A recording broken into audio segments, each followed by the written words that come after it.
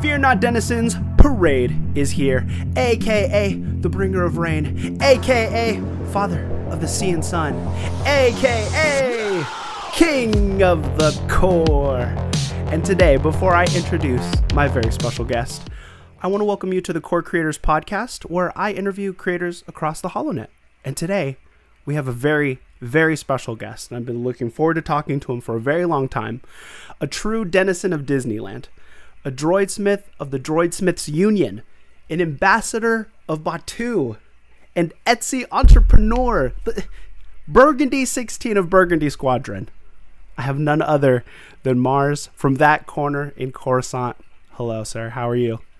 Hello, I'm good. How are you? I'm doing excellent, man. I'm doing excellent. I have so many questions for you because I've been following you for a while, and you know you're in Burgundy Squad and you're constantly posting, and it's great. It's fantastic.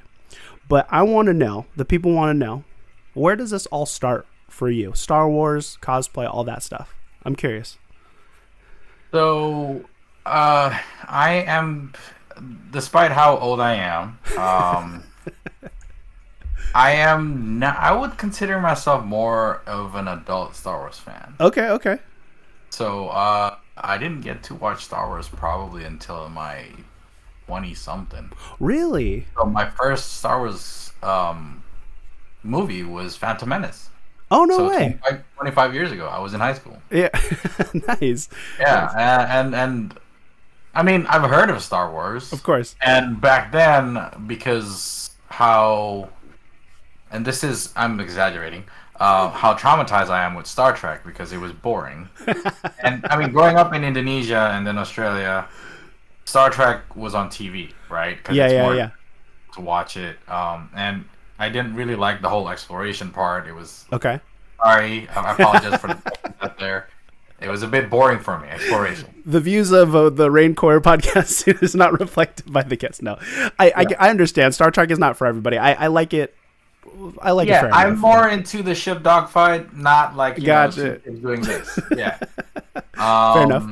So, because of that, I'm like, probably it's gonna be like Star Trek. I'm not gonna watch it, right? Sure. And then, gotcha. Okay.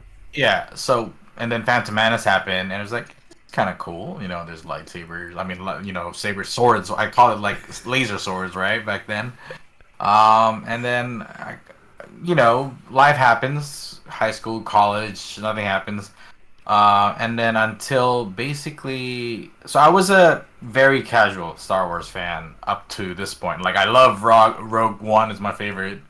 I watched, you know, episode 7, 8, and then it didn't really get kicked off until probably my very first visit to Galaxy's Edge.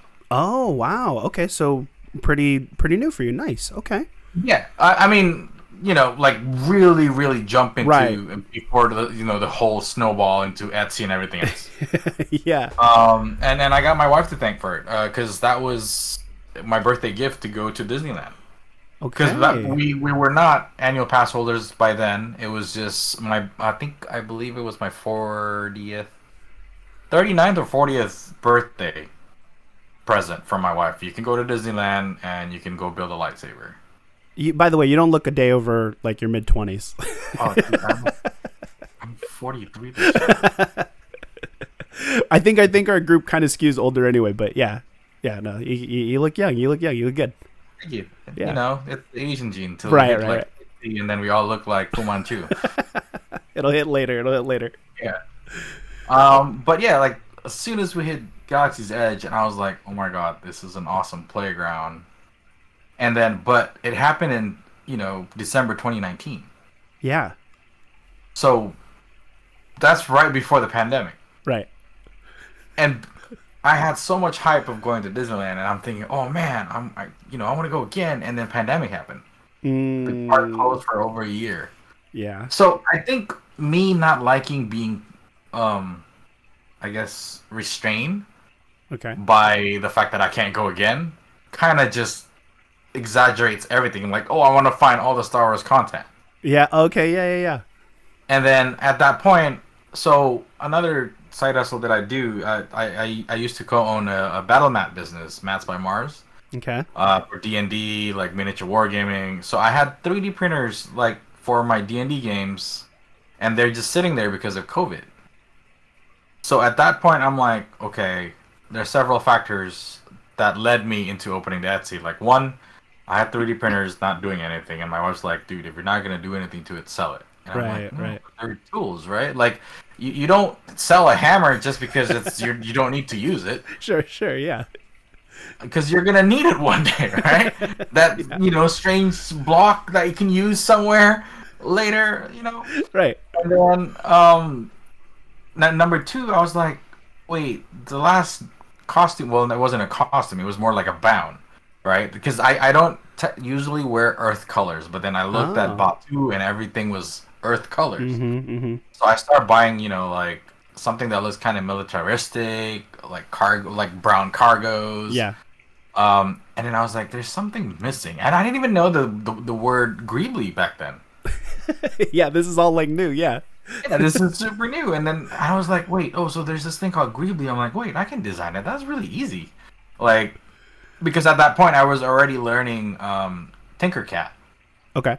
So I was just making things by myself, and I was like, wait, this is a good skill for me to have. And then I started making the little ones, like they're about 2 inch by 1 inch, and you can put them on your collar or whatever. I put them onto the either the Mubo's Droid Builders Club or the Black Spire Bounding Group.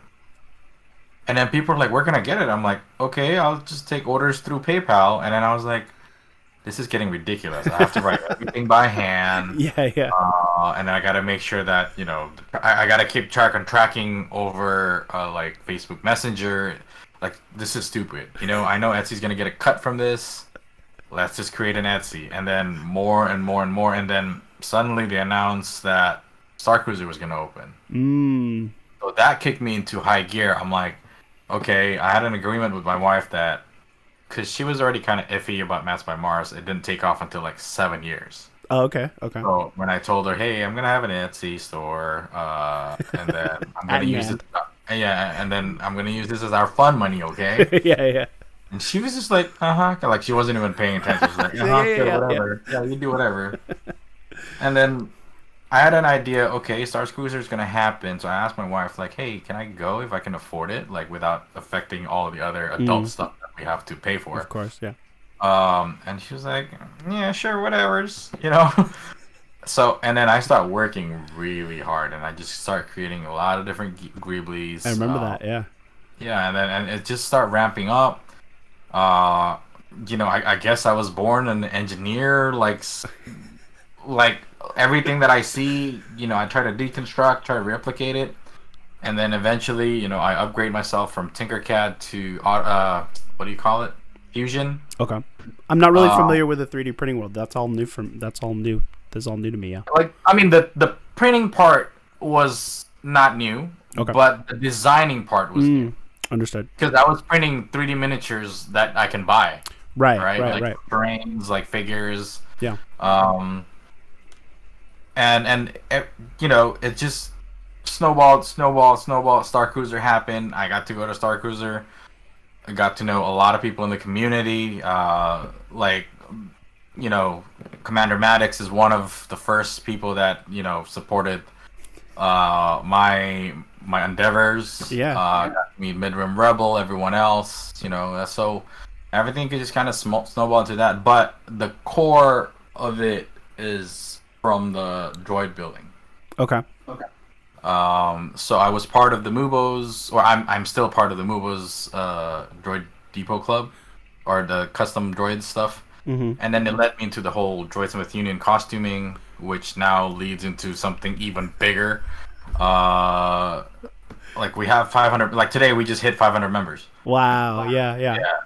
And close to 250 registered member, meaning they all have their unique ID number. I've seen that. Yeah. Yeah. So I tend to have a habit of getting into something knowing that I don't have much time for it, and then it ended up snowballing into something a lot bigger. So there's Burgundy Squad, there's Droidsmith Union, there's the Droid Builders Club, there's the Galactic Mercantile Guild. Oh yeah, that's awesome. I also started that. Oh, I didn't know that was you. Okay, I was curious how that all started. Yeah. Yeah, I started that with like 10 other people. Because the way that I see it was, we're all on Etsy, we're all on Instagram. It's kind of like if you're on the same planet, it's one row of marketplace where, hey, you need something, oh, go to that side. You know, so it's someone who can vouch each other, and we don't step on each other's toe. We tell each other what we're releasing, that kind of stuff.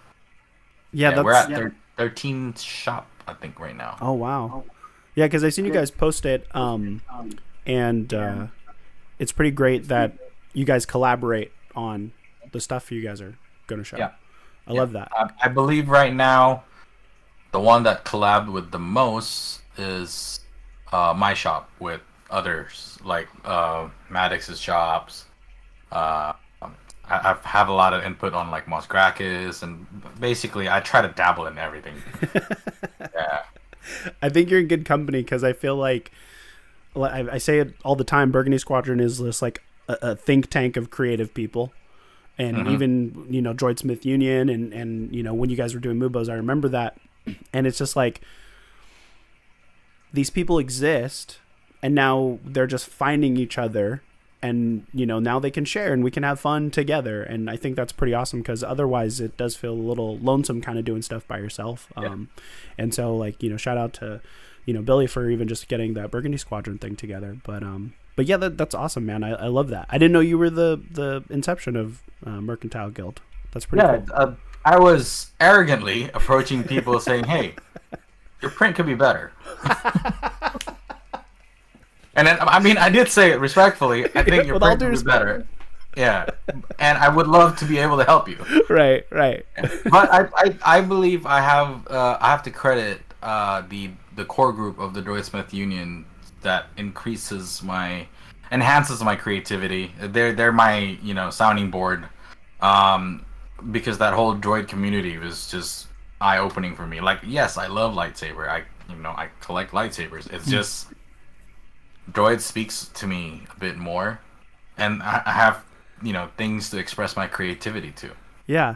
Okay. So could you explain for me? I mean, even for myself, what is the elevator pitch or the Droidsmith Union pitch for what you guys are? So we are droidsmiths that, think of it as space IT. Okay. Right? Like space, and each one of us could have our own shop. My character started off working in Droid Depot. Okay. But in his story, the first time that he was get sent for a mobile service ticket, it was to the Star Cruiser. But because he was taken over by the First Order, he wasn't able to fulfill his service ticket to clean up SK620. So by that time, he got back. He got fired from Droid Depot. Now he has his own shop,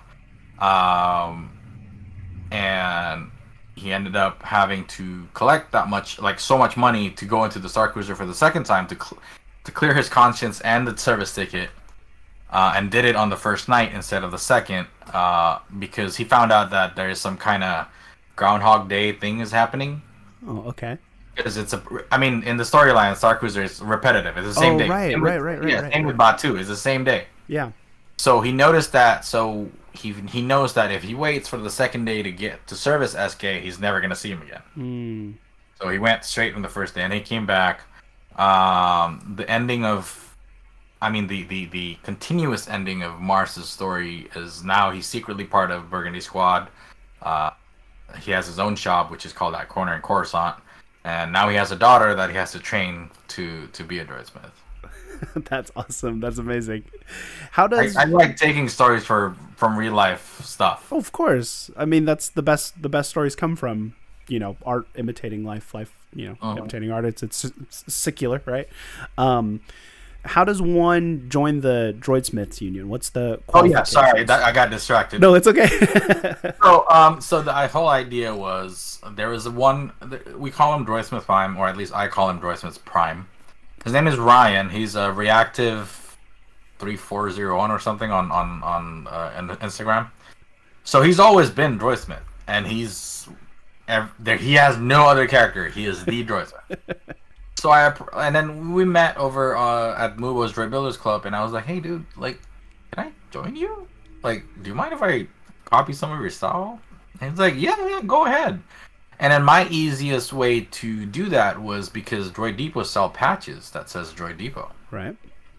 So I was like, okay, I'll just create one. And it's like, what is the significance of the numbers? Like, oh, those are just numbers that I use. I'm like, can we use that as ID? And it was just more like winging it until 7 other people believed that you could do it too. And then suddenly we're like 500 members strong. But the criteria of being a droidsmith is we have only one rule. The one rule is there's no Star Wars political affiliation on your suit. Oh. Meaning, you can't have any rebel insignia. Mm-hmm. But if you do support them, you can hide them somewhere, like in your collar. Mm. And then that doesn't extend to your equipment, because the way that I see it, like your backpack, for example. It could be, you're making a delivery to the rebel outposts or resistance outposts, and you're carrying, whatever they're doing, right? So, and I don't consider the accessories that you're wearing as part of the costuming part. Okay. And you are not limited to a jumpsuit as well. As long as you look like a mechanic, if you want to look like Babu Freak, that's your choice, right? So, because my shop safety is different than your shop safety. Right. That's pretty awesome. So who did they reach out to? Is it like, are you kind of like heading the union, or Prime? Does he take care of like? Prime is more of a hands-off kind of person. He's like, all right, I'm the prime example, but I'm just gonna do my thing. But then every time we have a group thing, we always get together. Basically, there's the core group that I call the core group. There's no particular leader. It's just because I was the one that started copying Ryan. Yeah. So I'm kind of like the de facto. Like, I don't like being liaison. The single head. Yeah, I don't like being the single head. And the approval process is so easy as long as you just don't have any political affiliation. Yeah. You post your work in progress. You get assigned with a number that you select first. Okay. And you're part of the Droidsmith Union. Very cool. The approval process is really easy, and we want to make it open that way. Little kids can join, and everybody's an OC. Oh, okay. I didn't know that either. That's cool. Yeah, and then the unspoken rule is basically just be respectful of the park's rules. You are a representative of a group. If anything happened that you cause a problem to the entire group, then we're gonna have a problem with you. Right. Fair enough. That should be any responsibility of any group, or as a representative of any group. Like, while we're being kids, but please stay an adult. 100%. How many droids do you have? Including my Lolas, probably. Oh, Lolas, yeah. Just right under 20. Oh, wow. Yeah, I didn't know it was that many. 3 big Lolas, 5 small Lolas, about 5 R unit, 3 C unit. I have a C that I convert to as ferry, 3 BB unit, the battle droid, a BD, and a DO. That's amazing. I only have. Well, actually, I technically have 3 if we counting Lola's, but I do have Chopper. He's my favorite droid, and I haven't got into. Yeah, I have both the live action Chopper and the cartoon build. Yeah, because I've seen a bunch of people kind of go deep on the droid customization. It's crazy. I mean, on top of what you painted over 100. That's crazy, man. That's because every meetup he always brings something new, and he does commission too. That's awesome. And those things take a lot of batteries. It does take a lot of batteries. A lot of batteries. Like another, great droidsmith. So Ryan was the first droidsmith, and he had a friend. His name is Michael Tuner. Oh yeah. I've seen his. Yeah, I follow. I consider him the second, because there were 4 of them, that carried the backpack. Okay, okay. I love that. And two of them kind of just disappeared. Okay. So the first OG generation is Michael and Ryan left. Gotcha. And both of them does commission, and Michael paints really, really fast. Yeah. Like, I commissioned my BD, Fennec. Oh, yeah. So, this guy, Michael painted it for me. Yeah, I remember that. So, one of my friend, Aaron, dropped him off at 5 o'clock in the afternoon. By 9 o'clock, he sends me a picture. Hey, dude, it's done. Can you pick it up tomorrow? I was like, huh? And I know you have a background in painting minis. I love. I mean, we've talked a little bit about it before. I love D&D. I have a collection of minis, and I paint minis too. And to turn around something that large in what was that 4 hours and have it dropped off at your place, that's wild. Yeah. I painted minis for competition. So like one time I've painted a pair of eyes for 15 hours.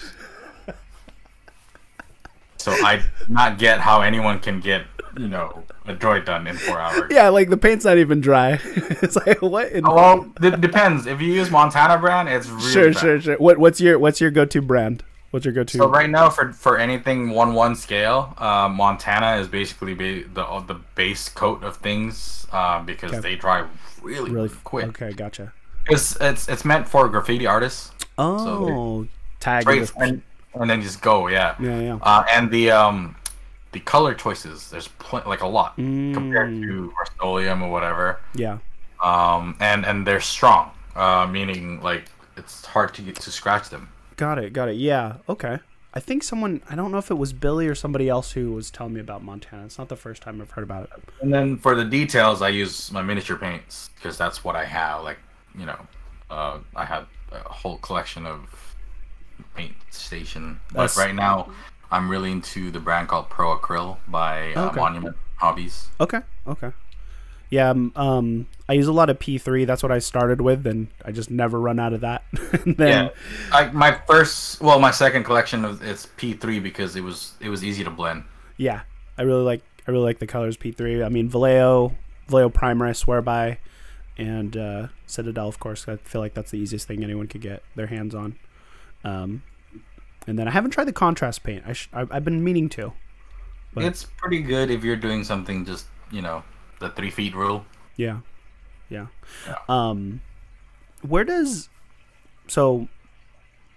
Does art come first or does hobbying come first when you started?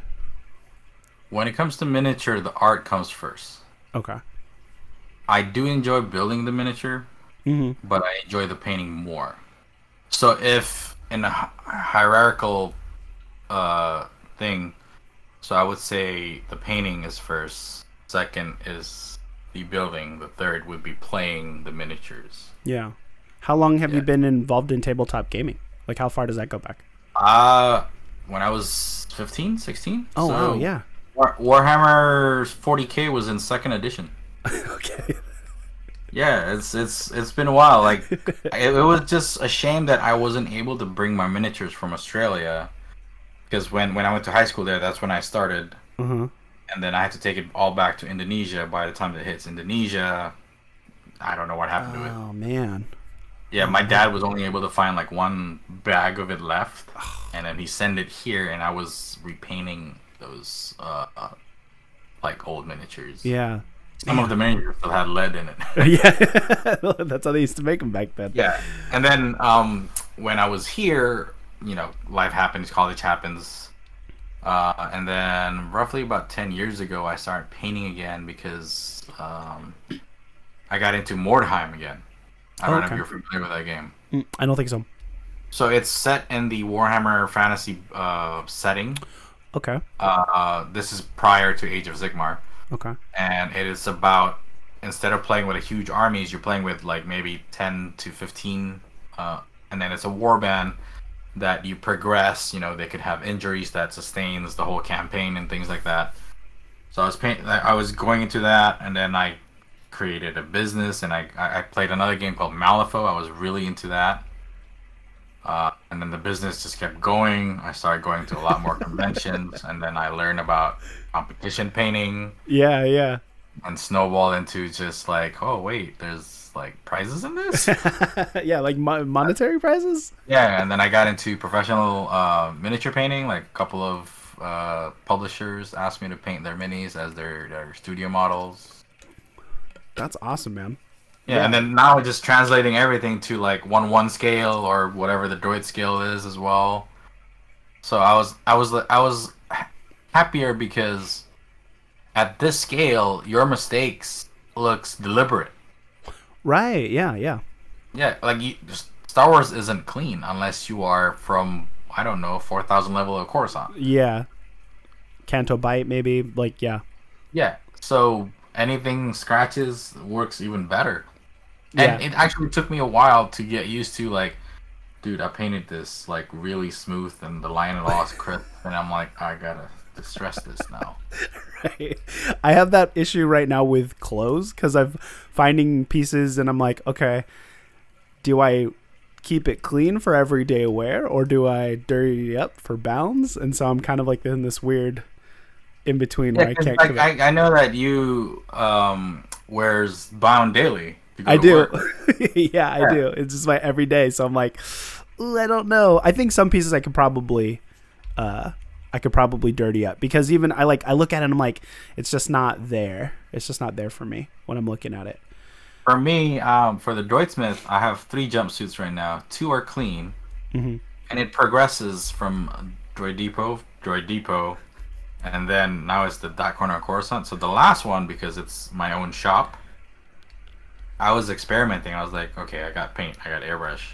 I'm just gonna try it. So I started learning how to sew and everything. So I added like the pleated shoulders. And I was like, you know what, I'm gonna try it with acrylic, and then I just start airbrushing things that look like it's, oil stains and everything. I seal it with regular, clear coat. Yeah. Washed it, came back. Yeah, it worked. That's awesome. I was like, yeah, I guess it's all distressed now. So.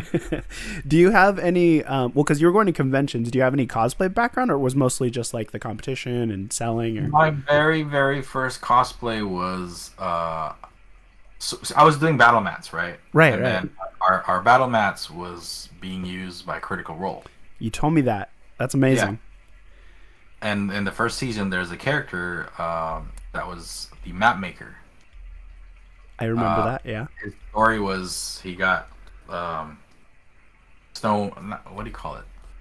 Petrified by Basilisk, and then the Vox Machina broke his arm while he was being petrified, and they couldn't get his arm back. And I wanted to cosplay as him for Ren Fair. Oh, okay. Yeah, so I found the gear, but I was like, I am not gonna tie my hand behind my back. Yeah, it's gonna be ridiculous. So I ended up creating like a steampunk version of his hand. Okay. Using foam, so it looks it kind of looked like a half version of Full Metal Alchemist Edward's arm. Yeah. And I painted more like brass, like steampunk color. And then I created a quiver wrapped in snake skin that looked like basilisk skin. Oh, okay. Yeah. Just to give a nod to that. Yeah. And that's where I put all my maps. Nice. Yeah. So, and then that was my first cosplay ever. That's awesome. And I had a good response from the Critical Role cosplayer community. Yeah. That's how I met Gil as well. Can you cuss here? Yeah. don't F me, Gil. Okay. Everyone dies. Yeah. Gil, the dice maker. Okay, yeah. Yeah, the dice maker. So the map maker met the dice maker. So that was that's awesome. Our connection, yeah.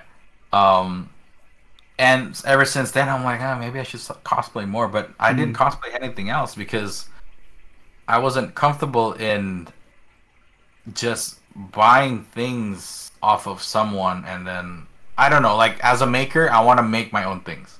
I understand that. Yeah. Nowadays I still buy some stuff, but then I usually add my own touch to things. I modify things to it. or I ask my friend who can modify it for me, so there's at least a little bit of a custom touch to it. Yeah, there's that weird trade-off. It's like time to like make it, or I'll just buy it, or even commission it off a friend. I like doing that, like just getting commissions off of people I know. That's usually my go-to.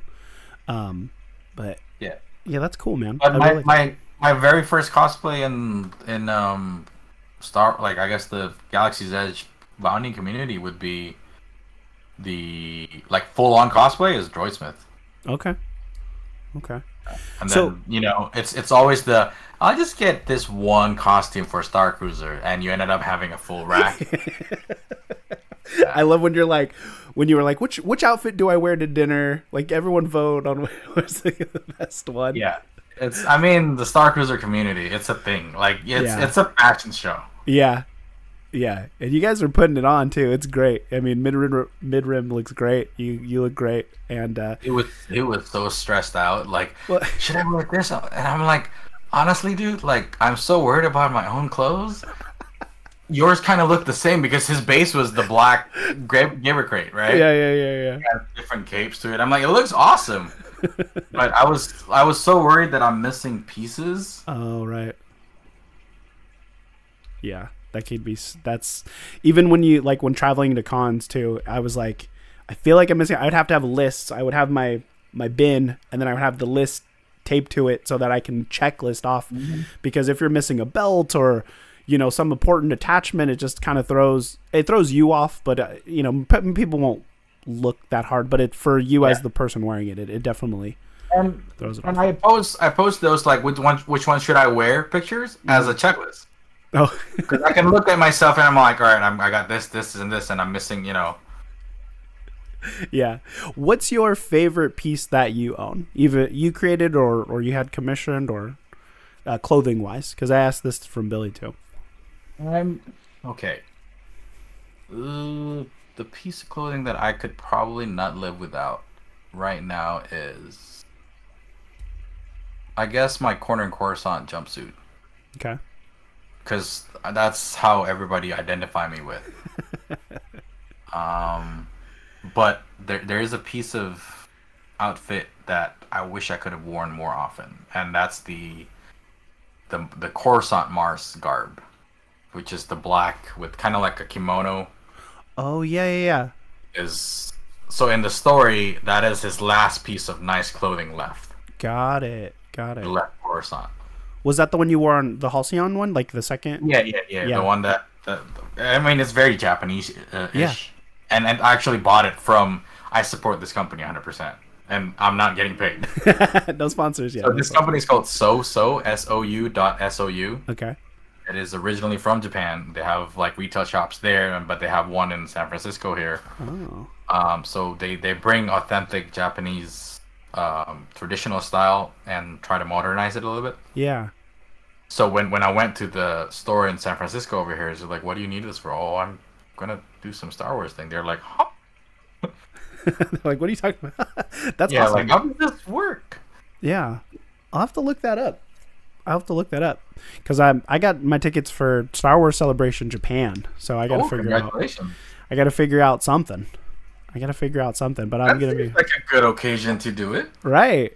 I think so. But yeah, like it's like if you wear it straight, like without any modification, I was so afraid that people are gonna think cultural appropriation kind of thing. Sure.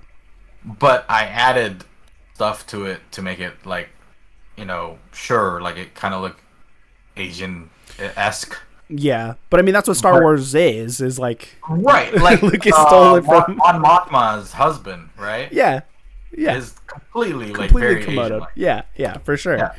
I think that was George Lucas took from all the Kurosawa stuff, so it's fine. Yeah, the samurai stuff. Yeah, it's fine.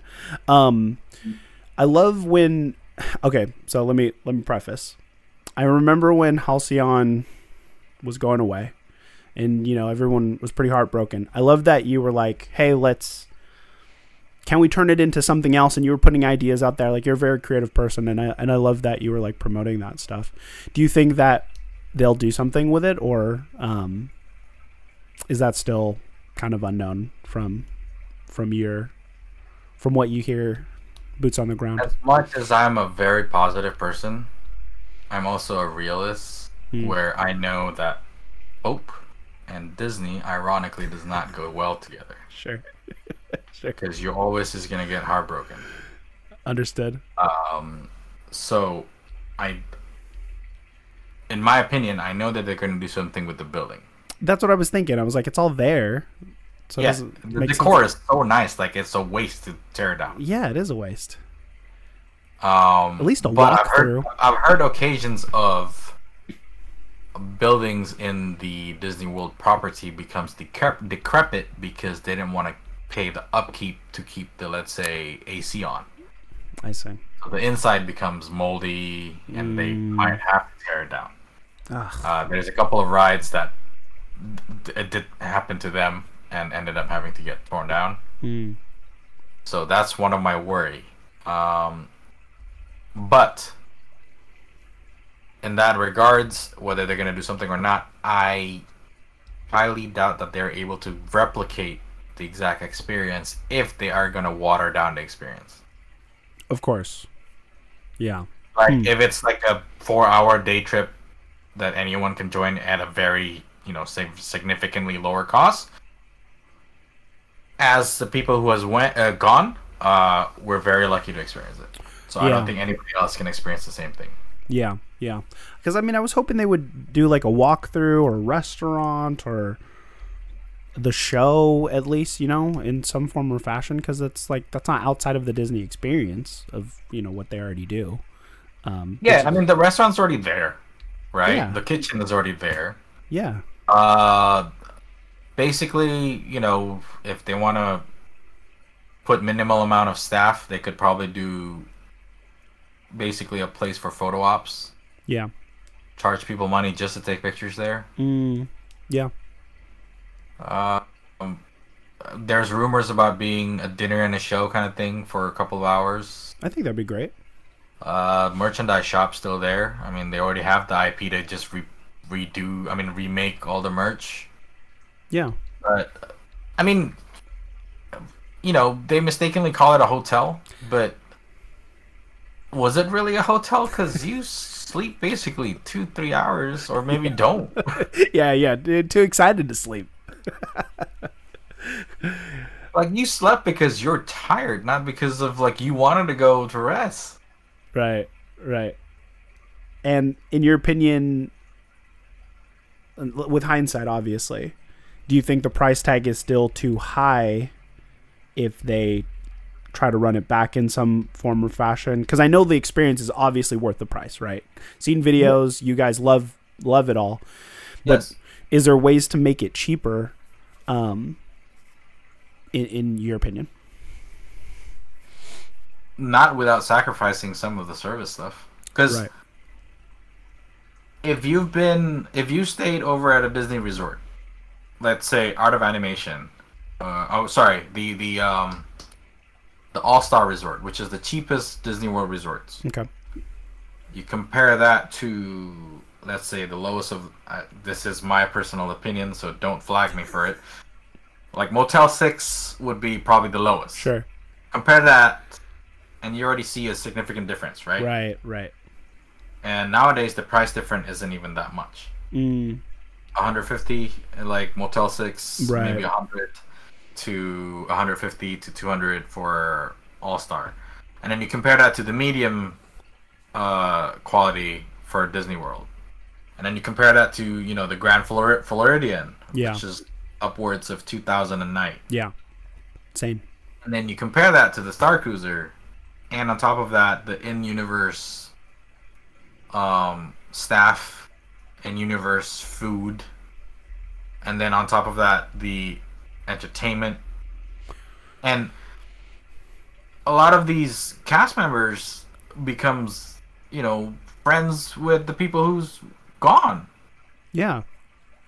And it's not something that, how many times that you've gone to, let's say, Las Vegas or whatever, you go always to the same hotel, and that you remember the staff's name, and you're still in contact on IG for 2 years. Yeah, never.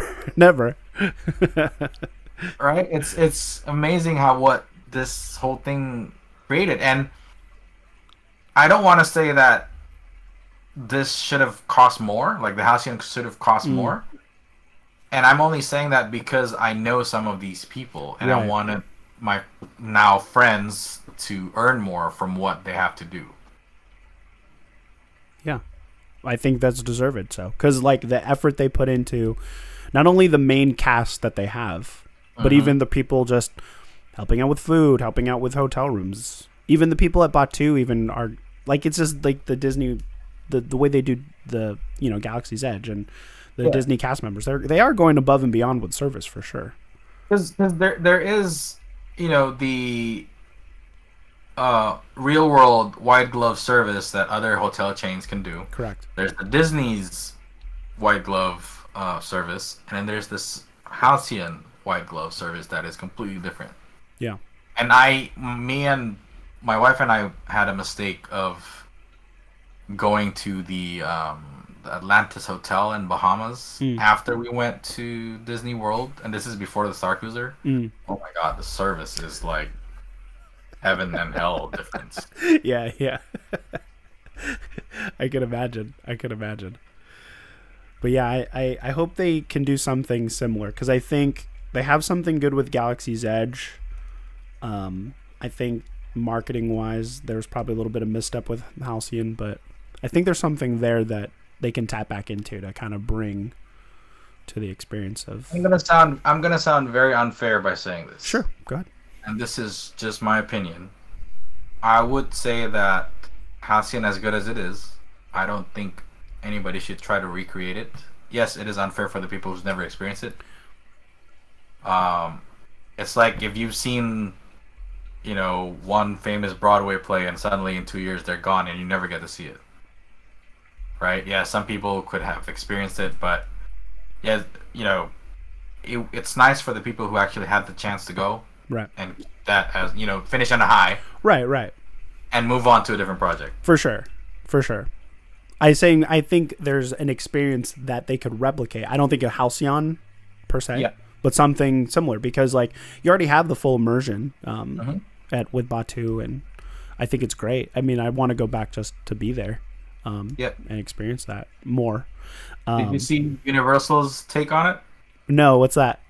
There's 2 new hotels in Universal, part of their you know, the third park expansion. Okay. It looks like a China bootleg version of it, and it's just the hotel. So they make it like the hotel room has the space, like viewing space and things like that. It looked very China bootleg. What's the theme that they're going with? It's space. You're staying in space. Oh. Yeah, you're staying at a space station kind of thing. Okay. I forgot what the name was. Oh yeah, they have something good with Nintendo, so they might as well. I don't know. It's just like Star Wars is very niche where you can do, and big enough where you could do something like that. The world building is already like good that you can expand it. It's a proven IP for sure, so it's like, why don't? Right. And I mean, even the Halcyon was already iffy to some of the old school Star Wars fans. Like, it's too clean for Star Wars. Yeah. Like, dirty it up, make it like more Tatooine style, maybe. If you want dirty, just hang out in the engineering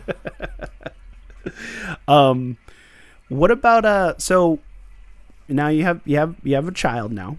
Are you is your business, what you're doing with Etsy, Greeblies, is there more that you plan or goals with that, or is it kind of like on hiatus now with the kid, or how are you? So right now, with her being in the house still, meaning my wife is still taking her maternity leave, and the baby is at the house, you know, 24/7, maybe only sometimes when we're out. I'm not allowed to spray paint anything outside of, you know, the vicinity, in case, you know, the fume sticks into my clothes. Right. So when my wife goes back to work in June, we're gonna have my mom to babysit her, and I'm lucky enough to start work early and finish early. I finish by 3 o'clock, so by the time I get home by 4, I have a 2-hour window where I can do all the spray paint again. Yeah. And before I pick her up. Okay. So basically, restocks are coming hopefully by June, but I need time to get like into the groove again. Yeah. I mean, another way to do it is, spray painting it with airbrush, but the paint that I use for airbrush is a little bit more expensive than. Right. So it hits the cost a bit more. For sure. Yeah, I get that too, because even I was doing a lot of foam costuming, the glue that uses chemicals, like don't breathe it in, you gotta wear ventilator and everything, and I was like, so I was like kind of step away from it for a bit, but I get that. Yeah, like that's why I have stickers and some like ready-made stuff, like in 3D files in my store. So like right now I'm looking at my store, I'm like, oh my god, my store is for like super bare bones. It'll get back there. We'll be in June soon. Things printed, like I can't paint anything. Get it raw. Have everyone paint it themselves. Dude, I have an OCD with quality control, man. Like I don't even give out, like in Batu, I give away a lot of stuff. Yeah. I don't even give out B grades. You're like, these are all been R&D. Everything's been checked out. Quality control. All my hands are on this. But it's good. It's dirty. It's supposed to be dirty anyway. Well, what if I have defects in my stuff, man? I got you. Any plans for like any costumes or any upgrades you're going to do to any of your stuff you got? So I have a Mando outfit that was supposed to happen by last Halloween, but never happened because unexpectedly my wife said I can go to my second Star Cruiser trip. Yeah. So I concentrated on that. And then I have a Saja costume that's in the works. Nice. I am working also on my 4th jumpsuit that is Halcyon themed. Nice. Currently tomorrow I'm dropping off a 5th jumpsuit at someone who can possibly deconstruct it and recreate. Because I wanted to do Sammy the mechanic or the engineer. I'm not familiar. Oh, okay, yeah. But they only sell the kids' costume of it because they don't want to confuse the adults. Right? Yeah, I hate when they did that because there were some good kids' costumes for sure. Yeah, and then a lot of my friends who are a lot smaller than me can fit the XL kids version, but I can't. So I'm asking someone to deconstruct it, and then just create a pattern off of it, and hopefully I can commission her to do like the adult version, or maybe even a different color. Okay. So my brain's always in the works, and this is just the costuming part. Like I have plans for my new backpacks. I have plans for droids. And I have to prepare for HalcyCon as well. The HalcyCon convention. I'm not physically going to be there. Okay. But I will be dropping off some stuff because the guild is going to be there. Okay.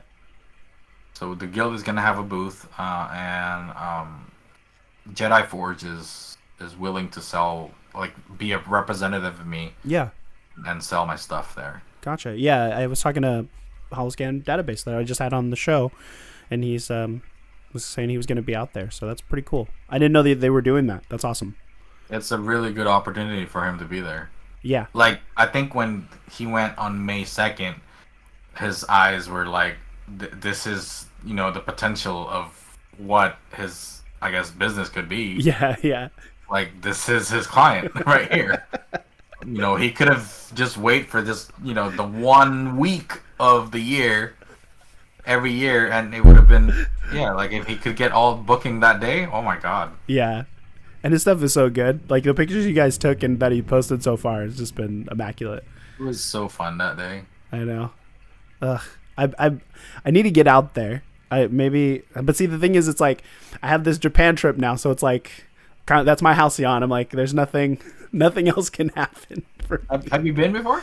Japan, no. Okay. I just in February I went to Thailand, so similar long haul flight and everything, but it'll be my first time to Japan, so I'm excited.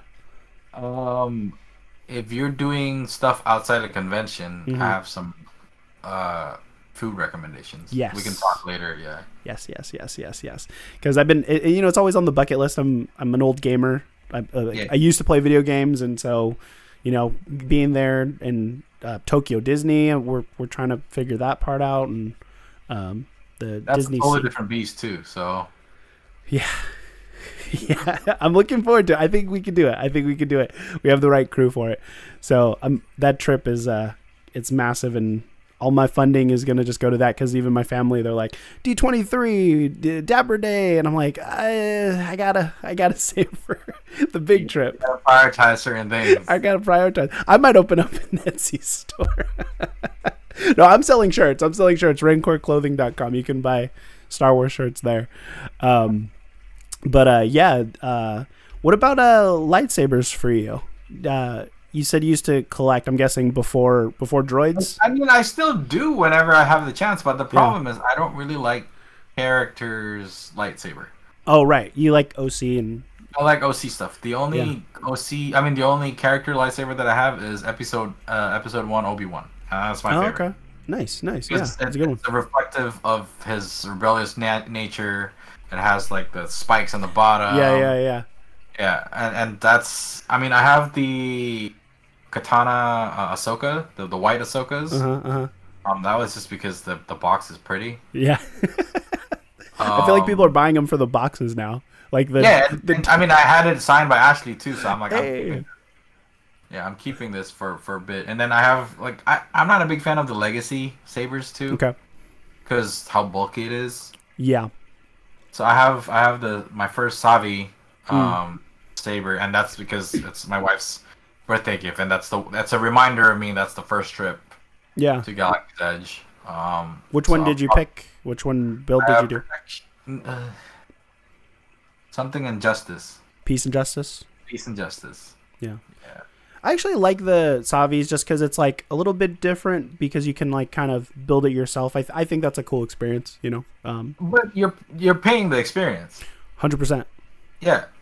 100%. Like I think 70% of that cost is the experience. Yeah. And I mean, Star Cruiser is basically that. But just like it's multiplied. It's just multiplied. Yeah, for sure. As soon as I got my first Savi, and I got into a very, very deep rabbit hole, and then I found NeoPixel, and then all the other stuff. The latest saber that I have is from New Hope Workshop's Spirit of Chandala. Oh, nice. The Halcyon's training saber. He created a NeoPixel version of it, and there's only 50. That guy makes some nice sabers, I have to admit. A lot of creative people, man. It's insane. It's insane how deep it goes. Burgundy too. Yeah, for sure.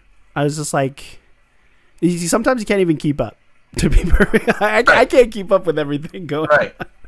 And then especially with a lot of creative people that actually sell stuff, like the Guild, I joke about how we're basically laundering money to each other. Like we're buying each other's stuff. Yeah. I think it's amazing. I think it's awesome. And I think it's like, again, it's just creative people finding other creative people. And I love it at this point in time, because it's not, like you said, you're not stepping on each other's toes. It's not competition. You're like, hey, let's bring each other up. Let's be a thing together. I love that. I think that's awesome. Because we're not finding that too much in the internet anymore. And, you know, we're older. That's a young people game to hate on other people now. Yeah. It's insane. I have no time to already enjoy myself. Why would I want to spend time to hate other things? 100%. Okay, so we're getting close to the hour already. It's going by so fast.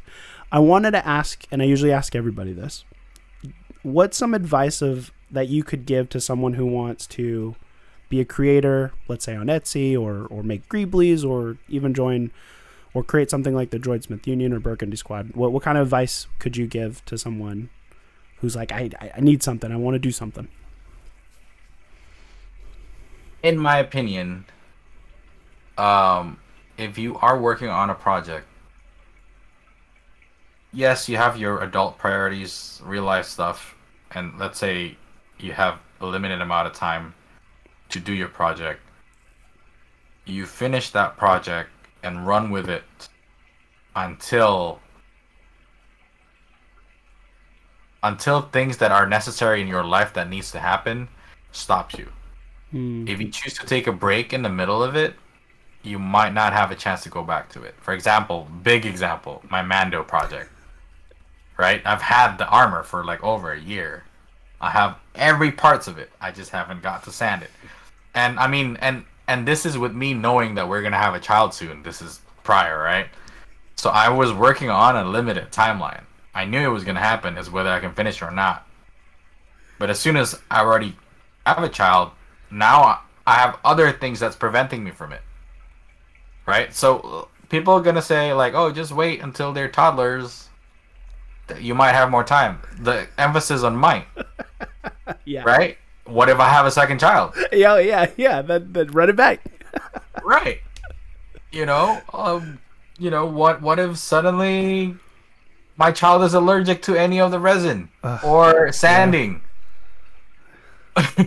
Then I can't even have an Etsy, right? So my advice is, if you like something at this moment, run the heck out of it until you physically, monetarily cannot do it anymore. Don't take a break, because if you take a break, you might not get back to it. I love that advice. That is great advice. Yeah, you got to see these projects through. It's so hard. And even I think even too, it's like sometimes if it's ready to go, it's good enough. It's good enough, because I do think we could get kind of critical of our own thing, you know. And I have things that, and then it's obvious like progression and process. Like I'm gonna I think I've seen on some of your costumes where they've grown, you've added more things, you've changed things over time, and it's like, yeah, it just gets better and better as it goes. You'll be surprised how much you've unlocked. Like, we joke about being leveling up in life, right? Yeah. It's you'll be surprised if you push yourself. You'll be surprised how much you can unlock yourself, how much you can level up. Like, I had a sewing machine for 5 years, and suddenly I'm like, you know what? I'm just gonna try and do it. And I learned my first project was the pleated shoulders. I'm like, this should be easy, right? No. I love that. But now you're like, pleated shoulders. I did that. I could tell people how to do that and show them. People ask me like, where did you get that? Like, I'm like, oh, this is just the Galaxy's Edge, the scoundrel's vest. I added stuff to it. Painfully. Blood, sweat, and tears for sure. But it happened, right? Like, so just keep pushing yourself, and you'll be able to do it, because you never know. Like, you could be the next Burgundy Squad. Man, that would be crazy. I would love to see a squad of denizens come out. I thought about it. I was like, oh, it'd be kind of cool to have like little divisions, I'm not divisions between like little niches, right? Yeah. Yeah, it could be like, the Burgundy Squad, Alien Squad, like what Johnny Bob is doing. Oh yeah. That I love that. He's training some people to do like all the Rhodian stuff. Dude, it looks awesome. I mean, I've done my hand in to try to cast some things, and I was just like, it's practice, it's losing time, but it's all leveling up. So you got to get that experience. You got to grow. Because like I know, even you have that sewing machine, you probably had to watch videos, you probably had to failed and tried. Even with even miniature painting, it's all just. Even when I got my airbrush for the first time, it's a new tool. It's my first 6 months with it, horrible. Yeah. Horrible. It's like you're holding a pencil for the first time. Yeah, and then you're like, I have to clean this thing out like every time. Like this is dumb. Like, why can't I make things easier? Like, I'll go back to brushes. Let's just go back to brushes. So it's you're not automatically an expert at things. There's not at all. I mean, there's no easy way to get better. 100%. Yeah, like the pleated shoulder, you only see one that's completed. It took me 4 times to get to that point. Right. That's why Billy was like, post your failures. It only get easier every time. Yeah. I forgot what they call it. It's just like that. Just our creative, artistic brains, man. That's just how it's our blessing and our curse, for sure. Nothing is ever complete. Nothing is ever perfect. And Yeah, we're our own worst critics. 100%, 100%. But I can tell you, from my perspective, the stuff you make is great. It's amazing. Thank you. You're very talented. You're beloved in the community for sure. I messaged you because I was watching Ash and Brian's Always Believe, and I was like, look, that's Mars. I know him. Yeah, I finally got to see them again after a while. It's been a while because I haven't been back in the park in a while, and then they also have Alice, right? Yeah, they have a little kid too. Yeah, and Brian has been really, really good, like friend. Like he's just checking up, like, hey, how's Leia doing? And that's awesome. Yeah, they're such sweet people. I would love to have them on the show, pick their brains, because I met them at Celebration, but not in a just as a fan, right? But yeah, they're great. I love their content. I watch them very consistently. At this point, I don't know if they consider me as a friend because I'm a fan, and then he happens to follow my content, and he checks up on me on when my wife was on labor, and I was like, oh, this guy's actually like care about my family. Yeah. Really cool. That's a friend, man. That's a friend. Yeah. That's a friend. And I hope that like everyone that I'm meeting here, when we eventually meet in person, like I consider you guys all homies and friends and stuff. So I think it'll be great when I finally, because like I know a lot of you guys met each other already. I'm like, I'm gonna get out there. I'm gonna get out there and meet the group. We got to do some Burgundy squads. Are you from Disneyland? What's that? How far are you from Disneyland? I'm in Sacramento. Oh, okay. Yeah. And are you in the Bay or are you in LA? No. I'm in like 30 minutes away from Anaheim. Oh, okay. You were saying San Francisco earlier, so yeah. No, I figured. I went to San Francisco a few times. Gotcha. Yeah. I'm not too far. I mean, the plane trip's like an hour. So you're closer than Adam. I'm closer than a lot of people. Yeah, you're closer than Adam, and he comes here. He has an annual pass. I just don't have I know people in Hawaii that has annual pass for Disneyland. I just don't have the credits. I don't have the Republican credits to get into Disneyland. I was like, you need a Nancy. I know, right? Buy a shirt at raincourtclothing.com.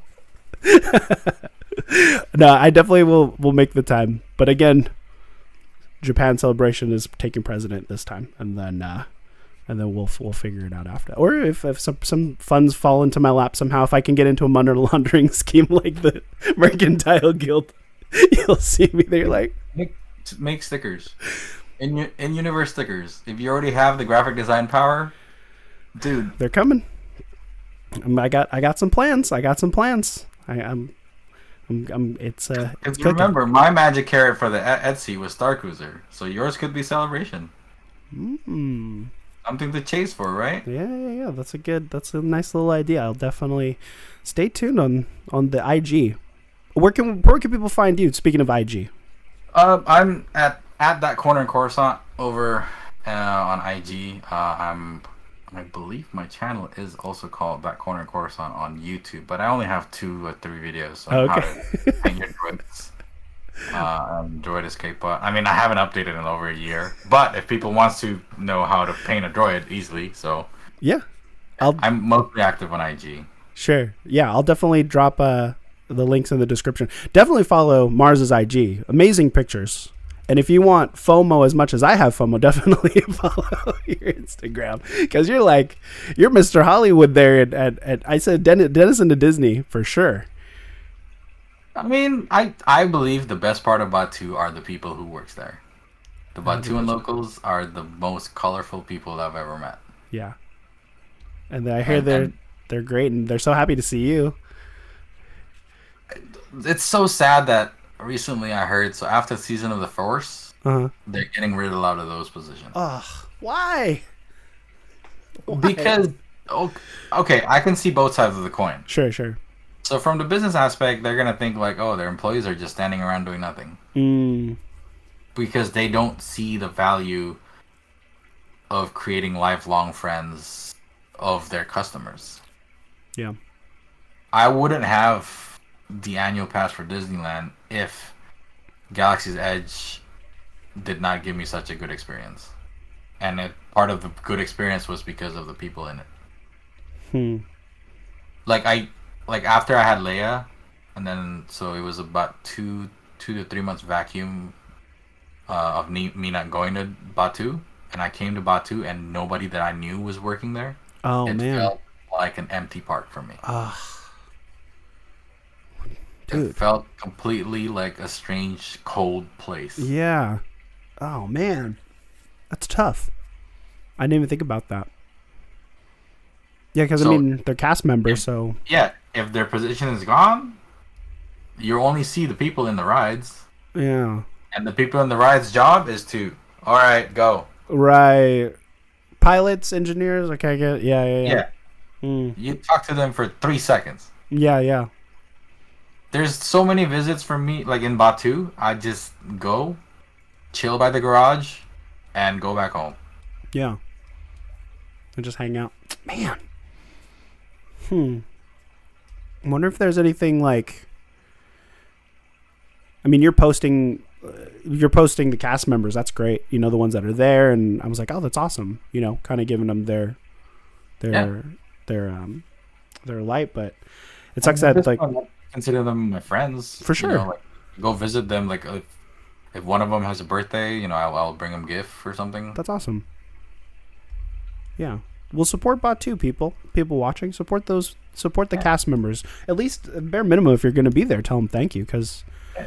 You know, if you have an annual pass and then you take your pictures taken, download all the pictures, because that's how they're getting calculated. How many downloads per photos? Oh, I didn't know that. Okay, that's good. Always give cast compliments to people that you interact with, because you know, if people see that